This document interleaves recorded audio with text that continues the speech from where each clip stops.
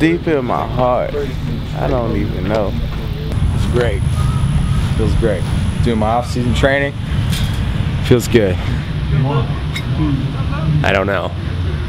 Great. Best feeling I've ever had. Equivalent to an orgasm. Is that Sean Bard? Yes, it is. I knew he looked familiar. Yeah. That was awkward.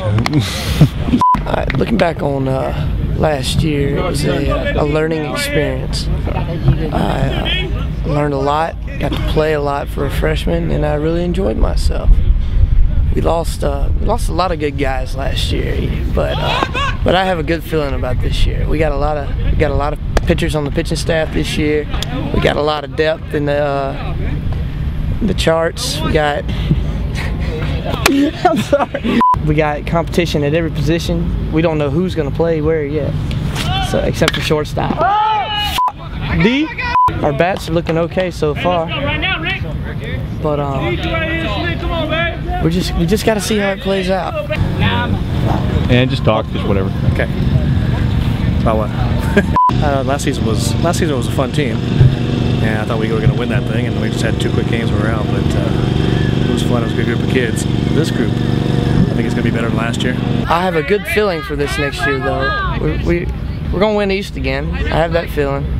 We're going to win that easily. And then we have a very good shot at winning SWAC on account that we have so many pitchers we can adapt to any situation. We got a lot of competition everywhere. We got 2 people at each spot, so this is a fun team and it's a good team, and they're young, so they don't think they know it all yet, so they actually listen and everything. Well, you're pretty good today, huh? Yeah.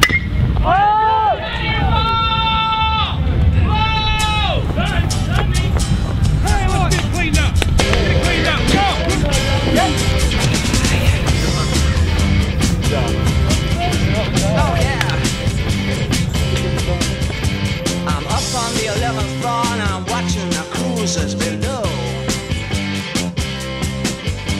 It's down on the street and it's trying hard to boost the flow.